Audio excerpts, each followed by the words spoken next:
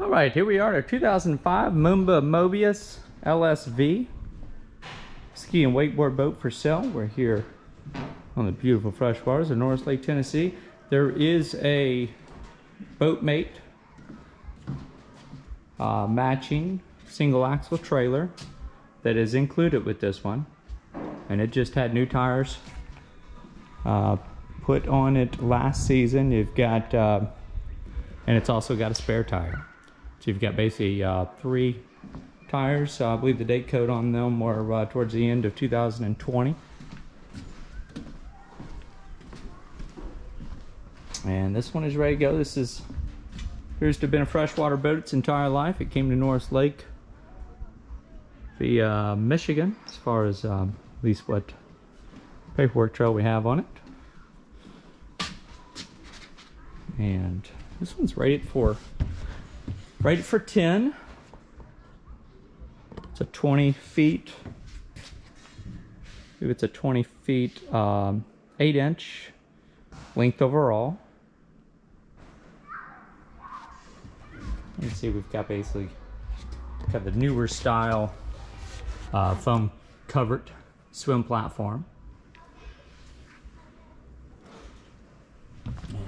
We're here for our video walkthrough tour. As always, you can find the current asking price of this one, as well as the full list of specifications, features, and options, all at our website, which is www.yournewboat.com. Now, for your convenience, we will have a direct link to this listing at our website down in the video description. So if you're watching this on YouTube, you want to find out more on it, all you gotta do is look in that video description. It's gonna be a link down there. You can either click on it or copy and paste it into your web browser. It's gonna take you right to the page on this one at our website, where you'll see a whole bunch of photographs of it. We'll kind of do the same thing that as we do on the walkthrough tours. We'll basically go all around the exterior, through the interior, show you the engine room, the propeller, and then we're gonna kind of get up close and personal and show you any wear and tear that we noticed.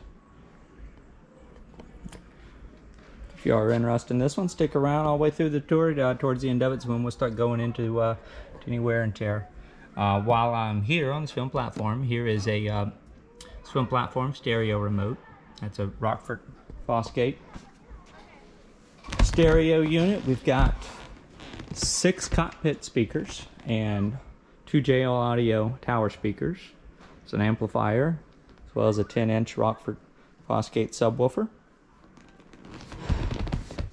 We've got a tower mount Bimini top. We've got 2 tower mount wakeboard racks, one on either side. Anchor light, and there's your ski tow hook up there.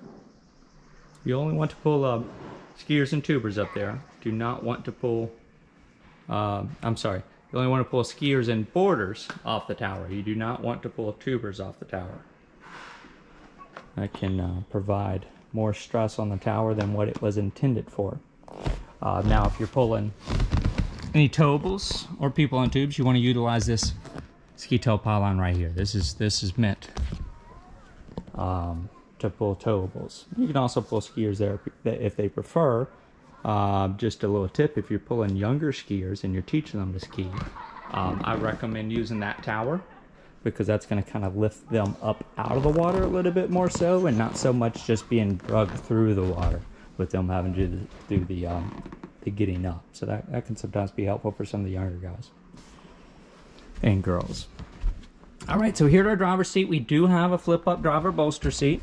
And then while I'm here, I'm going to go ahead and show you. We've got basically a little bit of imprint on the hardware for just this flip-up bolster seat. And that's because, especially on these inboard boats, people just tend to just leave these bolsters up. So just from having the weight of that pushing down on that cushion, it's kind of left a little imprint there. There is a little mark right here on the backrest. I think that's just a stain on that one. A little mark right in there. So I'm going to point that out to you while we're here. We do have a tilt steering wheel. We've got a trim adjustment plate on this one right here, and this is your trim lever right here. We've basically function tested everything on this one. You've got 3 ballast bags, and both your fill and your empty for all three of those appeared to power up just fine.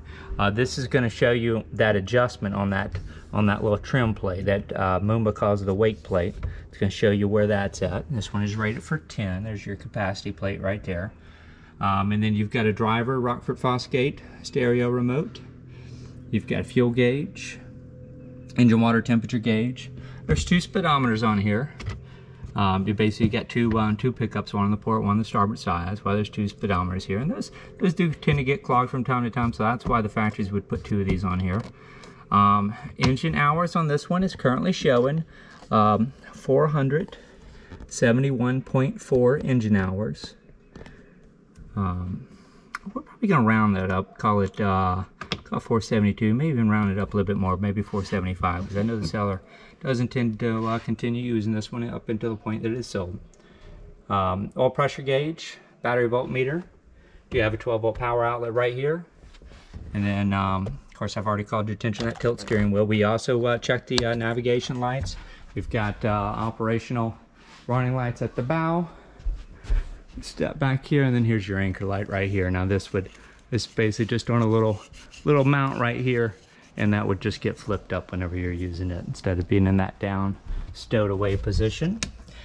Bilge pump was functional, blower's functional, and then we have function tested the stereo and all the speakers, and those all appear to power up just fine.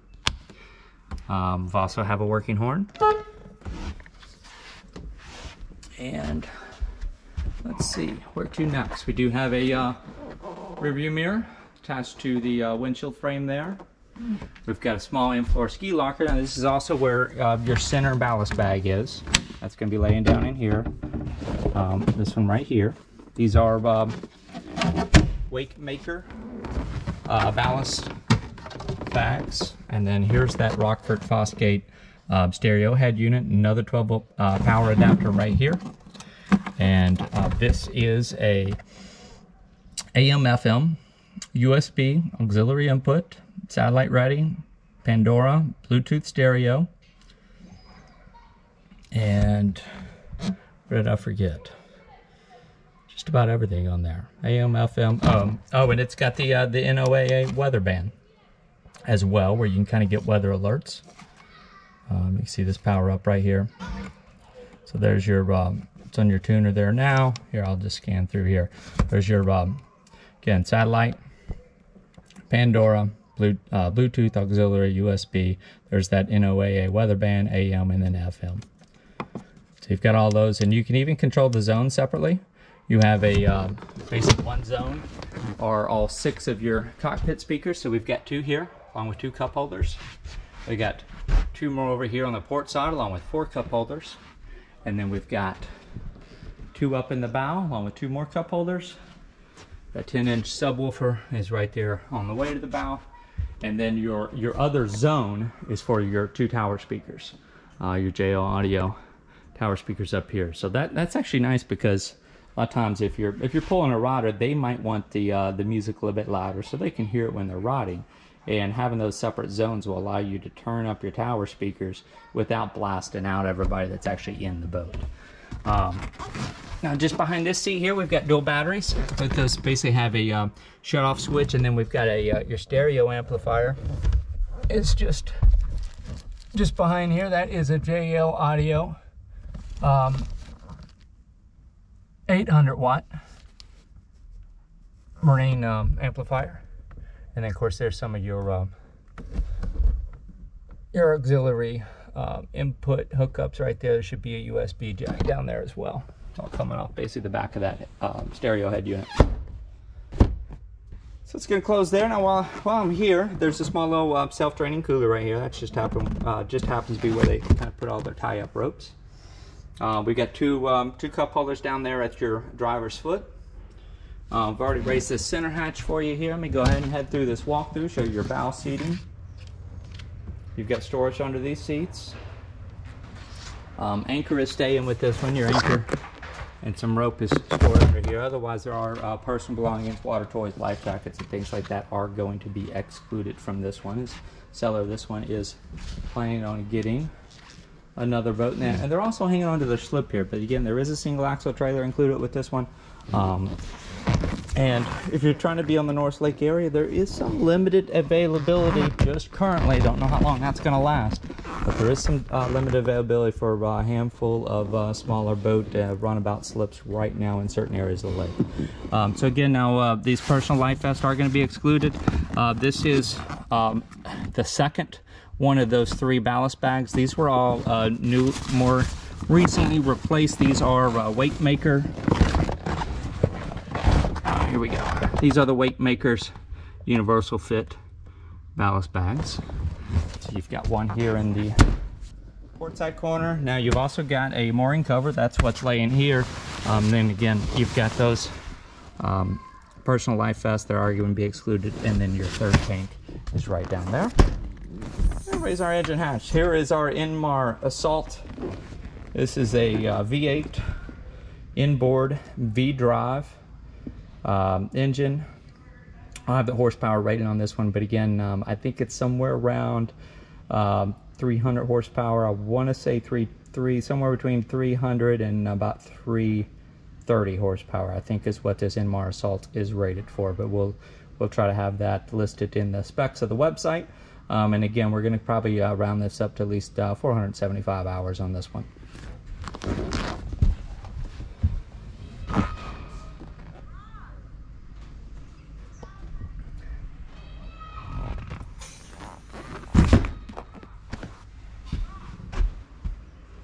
So that's just gonna about do it for the interior here. So before I leave the interior, we're gonna go ahead and start calling your attention to any of that wear and tear that we've noticed on the interior. Thought I saw a little mark in the vinyl there. We got a small little scuff here, but it's not a tear.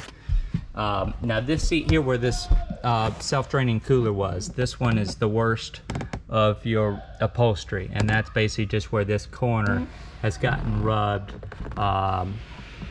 Looks like the cooler is the most frequently used cushion here in the cockpit, and yeah, so you've got wear on that corner there. Other corner on it feels fine. This center seat right here, this can be slid forward. It can be slid farther than that, or even removed. This is not on a track, but basically this is basically a little service hatch that they put here. This is so you can access the front of that transmission. Now here's your ballast pumps. Your V drives is going to be just on the other side of that. There's another one of the pumps right there.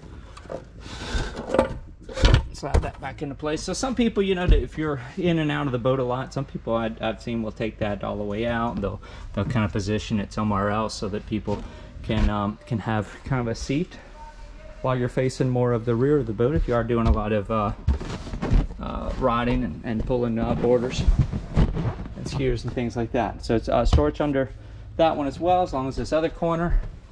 And there was a small little mark up here where your windshield basically lays down. Now this is intended to kind of keep that windshield frame off the boat, but it has made a little mark right in here. Generally speaking, you want to try to ride with your windshield closed and not in that open position, because that's what it can do. We do have some nice flip up little cleats and upholstery. Otherwise up here in the bow look fine. A little bit of staining on the back of these, but really nothing major. A bit of a staining in here, and it also seems to be a stain. I thought it was a tear at first, but it is not. All right. And then we do have this little mark right here on this passenger seat. Another little small little tear on that upholstery. Otherwise, and then of course I called your attention here on that driver's seat as well earlier. A little scuff over here on this side near this seat back, and then a little bit of a more of a scuff over here on this side, but none of that outer layer is at least the outer layer is not ripped at all. It's just a little bit of a scuff mark on there.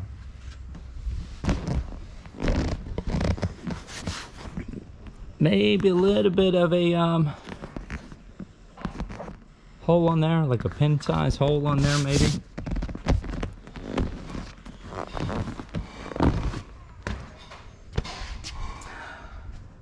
So that's gonna do it for the interior wear and tear. Now here where I'm standing now, oh, here it is. Right, actually right exactly where I was standing. A little bit of a mark on part of this platform covering. And it looks like about it. Now there is some oxidation on the transom here, and that's kind of in this black right here. So generally speaking, when these are in a slip like this, it's the back third of the boat's going to get the most of that that UV light, and so it's not uncommon to have oxidation back here. Now some real professional buffing and waxing, and you'll probably get rid of some of that, along with some dock rash that's on here. And that's what we're gonna have a look at now. So bear with me here as I climb off. I'm gonna show you our prop in that wake plate just underneath your swim platform here. So there's that 4-blade. That is a 4-blade bronze propeller. I believe that is a Acme brand. And here's that wake plate. Bilge plugs in it. And then again, this is where we're going to be seeing some of that oxidation. Now this black is really going to show a lot of water spots and marks in it. Not all of them are marks. Now this spot right here, that is one that's just barely through that gel coat layer. Okay, a few little kind of surface scratches there.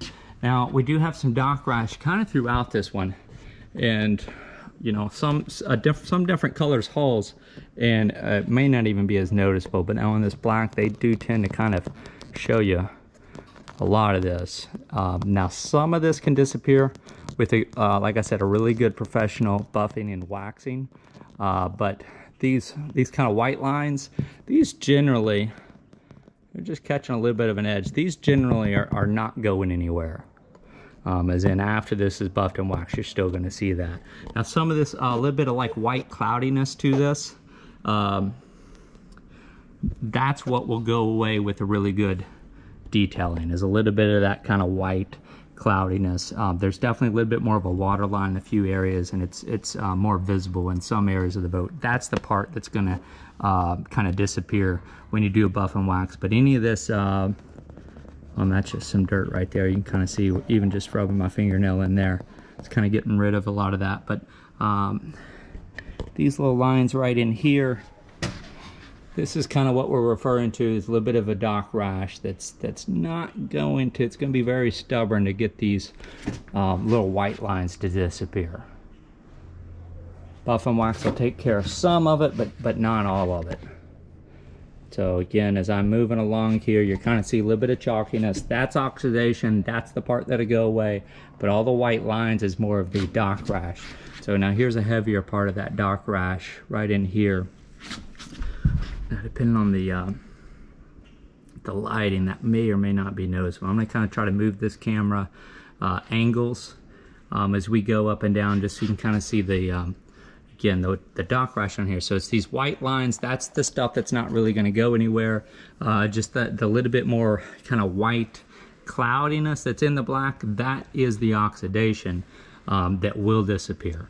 So you can make this black again with a real good professional detailing.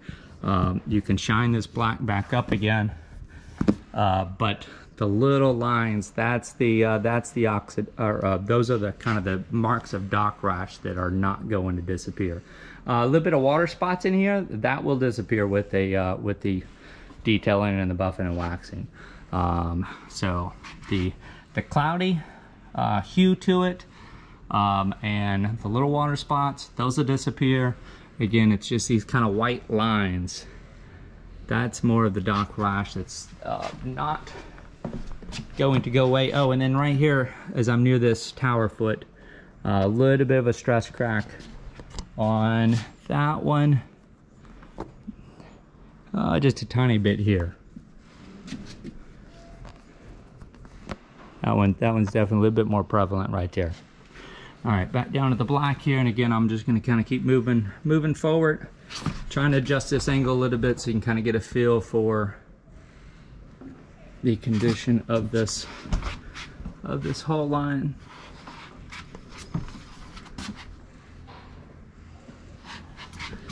Now here's some of that water line that I talked about earlier. This is going to disappear actually very easily. Bear with me here. I'll show you what I mean. Get my fingers wet just a little bit, and you can kind of see. Now that will come back when it dries, but if you use some cleaning product on there, this whole area where you've got a little bit of white kind of on that black, that's actually just a little water line. And that part will clean up even without doing a buff and wax. Now a few more marks up here above the rub rail. You got a little mark right here. That one right there. That one back down here into the black. And then a few marks on this rub rail as we go farther up towards the bow.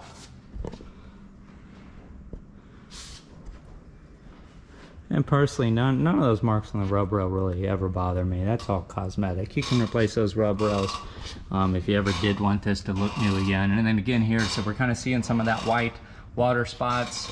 That's all going to clean up with it with a good detailing. Oops, dip my foot down the water there. And then that's back to where I was kind of rubbing some water on there. So it's really not, that looks like that's really just a little spider web right there. Gotta be careful on this black too, because sometimes you'll think there's a mark and it's actually just a little spider web or something like that. So really, the bulk of that dock rash on this side was right in this area right here. Right along there, a little bit more. I gotta go around a pole here, a little bit more right in this spot right here. All right, I'm going to continue back up to the bow. I'll show you down below the water line, and then we'll do the same coming down on the port side. So, a bit of a scratch on the gel coat here. Bear with me on that camera movement. I'm not seeing any fiberglass on any of that. You know, again, none of that's really going to concern me. Now, if you start seeing fiberglass fibers, then yeah, that's something you want to get repaired. If any of that bothers you, you can put some sealant on there. Some 3M 4000 will seal that up. If you're going to be leaving this in the water for extended periods, then you might consider doing that. If you're going to be keeping it on a lift or on the trailer, there's really no need to even go through that. So again, here on this rub rail, we've got a few marks along this the port side now where we're at. And looks like that's probably come out of that track just a little bit. They put some screws in there to keep that insert held in place. All right, bear with me here. We're gonna keep hanging off the side of this lift and slip frame. And again, so this little bit more heavy white area, that's that water line that's gonna go away with just a cleaning. Now sometimes that'll come back, but once you do get this detailed, get some good wax on there, it's going to disappear altogether. Got a few little marks up here in your decaling that was just maybe barely through that gel coat. That's one right there. And oh, here's those other areas I was looking for that I saw earlier. We'll also try to have photographs of this as well.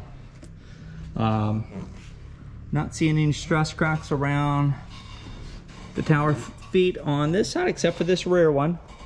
Almost the same as the other side. Another little mark in your rub rail here. And then I'm going to drop back down below the rub rail. And here's where we've got some more of that dock rash starting about right here. Take that camera angle up and down for you. Continuing on. Move that camera angle up and down so you can see those kind of white marks. Again, it's kind of those fine white lines. That's going to be the dock rash. It's going to be a little bit more stubborn to go away. Well, really, it's not going to go away. But again, kind of that cloudiness in that black hull side, that will disappear with the detailing. Now this is probably the worst of the dock rash on either side of the boat, starting about right here. I think I've already shown you that, but I wanted to go back, and then we'll keep moving back towards the swim platform or the stern of the boat. And there's where we got some of that dark rash.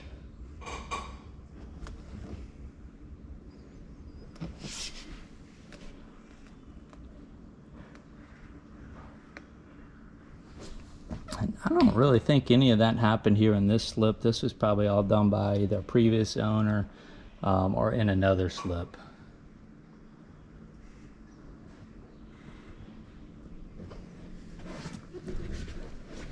There's that LSV decal for the Moomba Mobius LSV. Small little crack in that gel coat there. Thought there was 2 other spots there, but that ended up just being some dirt. And let me come right back around the corner here. Bear with me, I'll study myself. Maybe a little bit more dark rash just right in there. And again, and now we're back to that transom, pretty much where we started. So again, that kind of white cloudiness will disappear, and those water lines and water spots, all that's going to disappear, and it's just these little white lines that we're looking for. That's that dark rash that won't disappear, but definitely that side was the worst of it. Honestly, really, none of it really bothers me, in my opinion. At least it wouldn't if I was buying the boat anyway. So that's going to start to wrap things up for us here today. Again, this is the 2005 Moomba Mobius LSV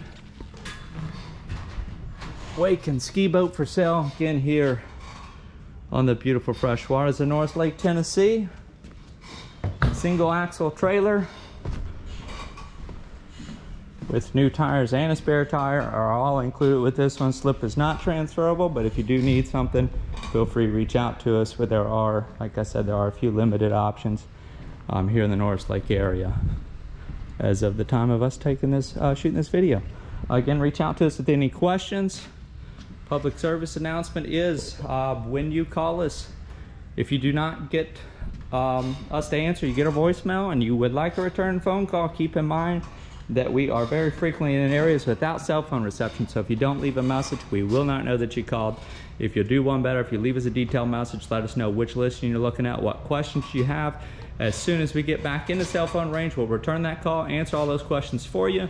If you've sent us an email and it's been a business day, you have not gotten an email reply, please check your spam folder. We're very quick about replying to our emails, and just about always we're actually getting back to people on emails within probably about 6 hours, maybe 12 hours max if it's during a business day, depending on where we're at in the lake. But we will reply.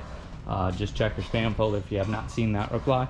You can also, all of our contact information will be at the website. Again, there's going to be a direct link down in the video description for your convenience.